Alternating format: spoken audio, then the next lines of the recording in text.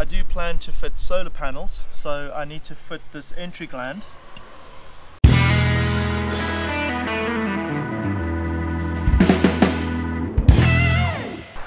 I figured out that I just need to use a 20mm hole saw to create a hole over here that will take both 10 AWG cables.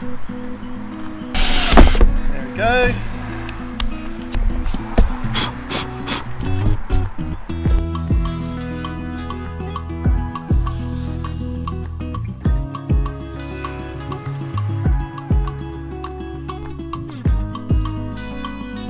And there you have it, a solar entry gland dual cable fitted. Took all of 5 minutes. Well, I decided to order up some MC4 solar cable. Let's insert this and then I can crack on with the insulation in the ceiling.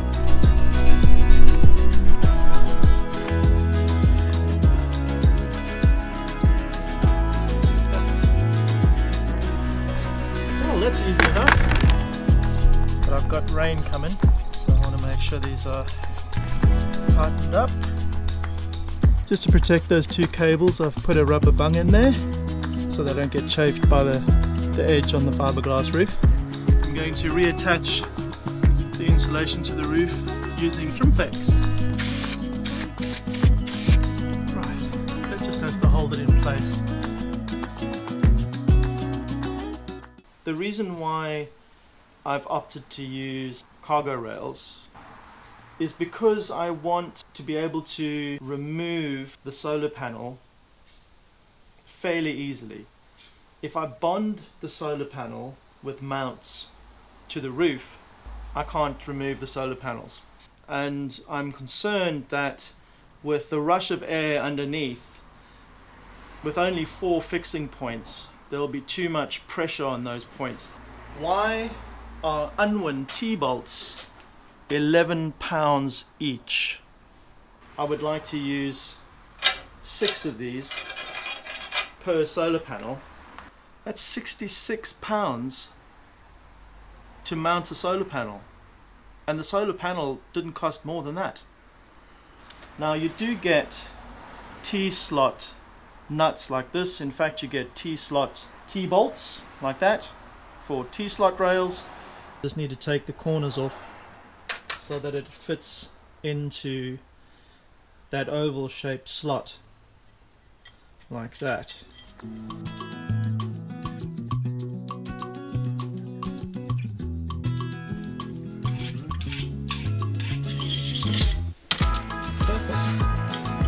Position these exactly where I need to mount the solar panel. Let's pretend this is the solar panel.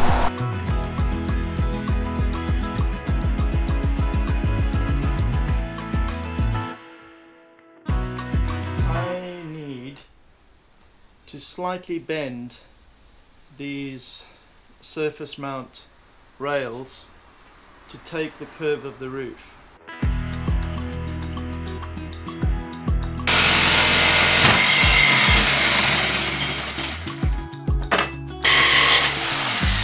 Bosch basic jigsaw blades do not like to cut aluminium. Bosch metal jigsaw blades love to cut aluminium. So those are cut to length now, and I will now need to shape them and give them a little bit of a curve to make them fit the roof. Then I will attach them to the solar panel, apply some Sikaflex, clean the roof, drop the solar panel assembly on there. So you can see the rubber spacer that I'm using here to accommodate the curve in the cargo rails. So you have to tighten that down and it forces the curve, and then I can just then tighten the rubber one down and make sure I've got the right curve.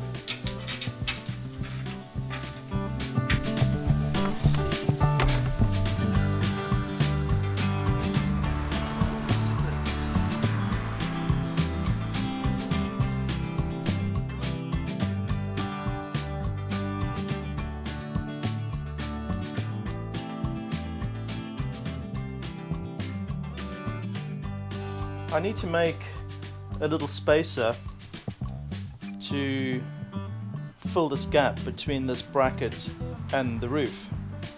So what I'm going to do is I'm going to cut myself a spacer out of this, and then this will get bonded to the roof. And there you have it. I have applied the Sikaflex in copious amounts to the spacer and the side rails.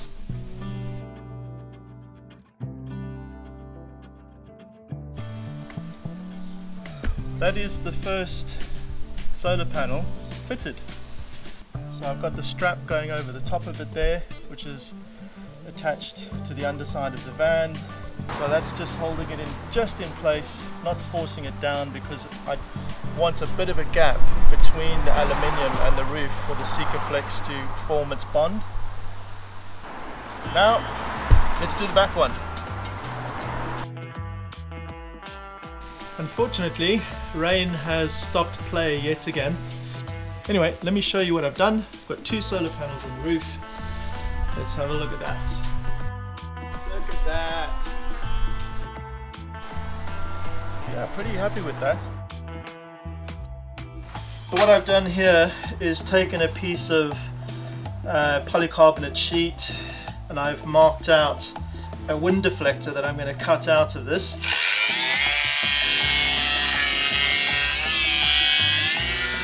So yeah, I need to cut this curve into it so it sits flush with the roof and with the top of the solar panel. Let's see if we can stop the wind from getting in underneath there when we're driving at 75. Oops, I mean 70. So I've fashioned a little angle bracket, and then that will support the wind deflector from the center and hold it at the correct angle. And there we have it.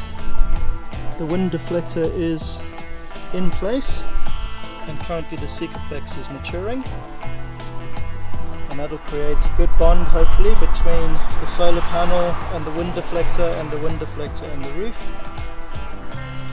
Happy days. If you like this video, give it a thumbs up, subscribe to the channel, stick around for the next video. Thanks for watching. Happy days.